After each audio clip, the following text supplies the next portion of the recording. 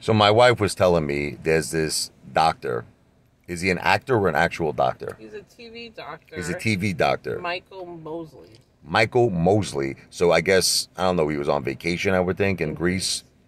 And he's walking on one of their beaches. I don't know which beach, but he just disappears. Now, the mayor of that particular town says, hey, we don't have any crime on these beaches, so he must have just drowned. Right? But this is a famous, as a celebrity here. Is it possible he got kidnapped? Is it possible there was any foul play? The mayor says no, it can never happen, would never happen. Our beaches are safe.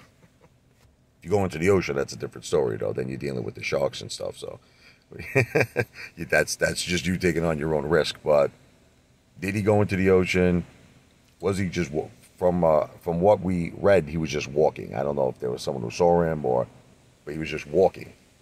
He wasn't swimming, walking. I don't know. What do you think? Do you think that he was kidnapped? Do you think that he was shark food? What's your opinion? It's terrible. Like, God bless him. May he rest in peace. I don't even know if I should say may he rest in peace. He might still be alive. What do you think about that? This video is not financial advice. I am not a financial planner.